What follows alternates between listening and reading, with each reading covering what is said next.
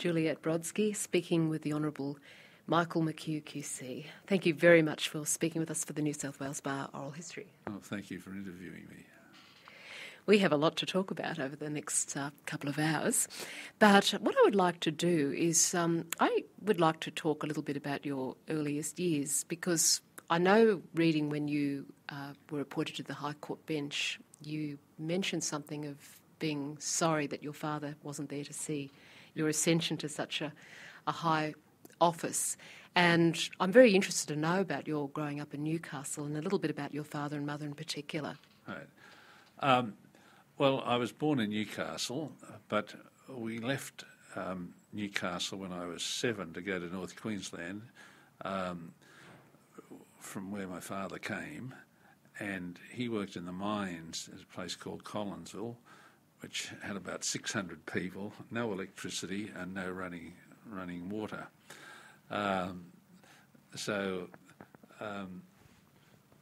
it was a very enjoyable period of my life. You had tremendous freedom. I spent most of my time out of school on the back of a horse, riding around. Then I finished primary school. I think I was only the second child in probably the previous 20 years who got a secondary education, so I had to be sent to boarding school at Charters Towers, which was a day journey by train. But when I was 13, we came back to Newcastle from where my mother came from. My mother was a highly intelligent woman who was the secretary of a private company. She lived to 100. She was still doing the books of the body corporate at age 95 or so. And she was an ambitious woman. My father was a very intelligent man, but he was the eldest child of a family of 9. His father died when he was 13, and he'd had to take his father's job in the mines when he was 13. So he had no opportunity for education. He was extremely well read. To the end of his days, he did that cryptic crossword in the Sydney Morning Herald in a fairly short period of time. But when we were 13, as I say, we moved back to Newcastle. I went to Hamilton Maris Brothers. We lived in a new suburb, but the adjoining suburb was full of housing commission homes and people with low incomes. And there was a cricket ground, sports ground between the two suburbs, and I used to meet a lot of boys from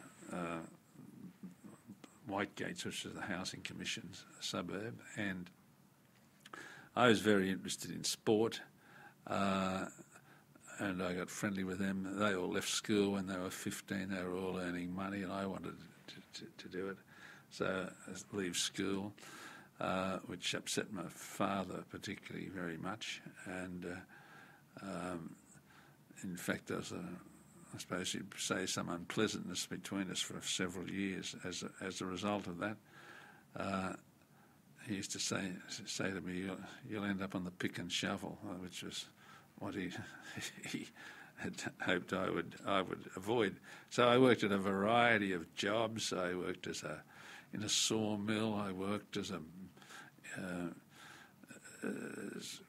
bread carter. I worked in the steelworks.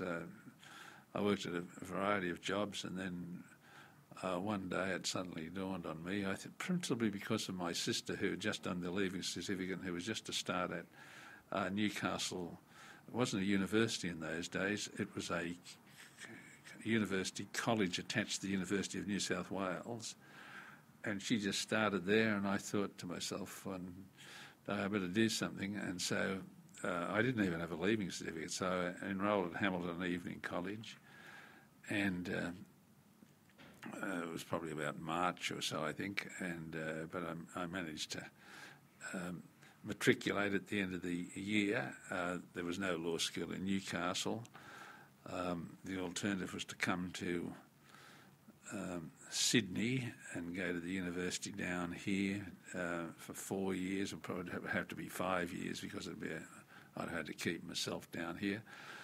So I elected to stay in Newcastle and do the Barristers Admission Board course, which theoretically could be done in 2 years. And I'd hoped to do it in that, but I was working at the time as a clerk at the BHP, and it took me 3 years to finish it. So, but there were no lectures. They sent you books to read. There were law school lecture notes, which you got a copy of, and then you presented yourself for an exam every 3 months in any subject that you wanted to sit for, and ultimately I passed. So really, I was going to ask you at that point, the flavour I'm getting of your life up until that time was yours was really an introduction to law through the school of life. Yes, I think you could say that. But I'd always been interested in becoming a barrister. I learnt to read quite early, and in North Queensland, as probably a 7 or 8 year old, I used to read reports of trials, which in those days were reported very much verbatim. You mean the exchanges? Well, cross-examination of witnesses and so on. And that was the case here in New South Wales when the evening papers were running as well. They'd go through 5 or 6 editions.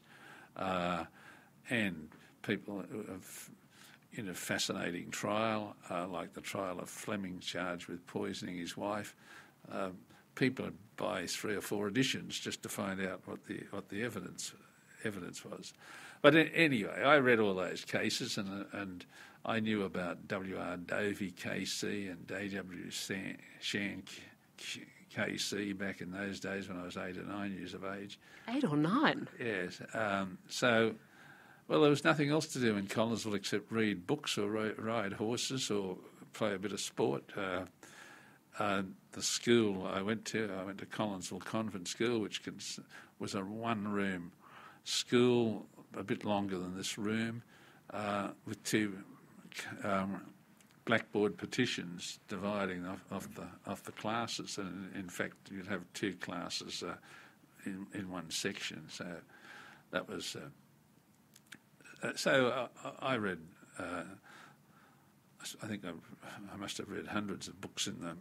They had a library in Collinsville, and I read. Maybe hundreds is an exaggeration, but certainly it would have been over 100. So really, you were an autodidact, which is very unusual. I mean, I have to ask you this because I'm so interested. You ostensibly came from very much an industrial, almost working class type of background, but you spoke about your parents being highly intelligent and valuing the education, the importance of an education. You couldn't help yourself, could you? No, I couldn't. But anyway... Putting such a value, I mean, on reading and... Yes. Well, my father was a keen reader, and so was my mother. And although these days I regret to say I find it very difficult to read fiction, up to about the age of 25, I think I'd read most fiction that was worth reading up to that time. When I was in Cuba a few years ago, I was taken out to Hemingway's house. The guide who took me around was astonished at my recollection of all the Hemingway novels and all the characters and discussing them with her. But so I read very, very widely in many spheres, fiction, history, biography, and about the law. There was what is called the Notable British Trial Series. I think I read most of those trials at different stages.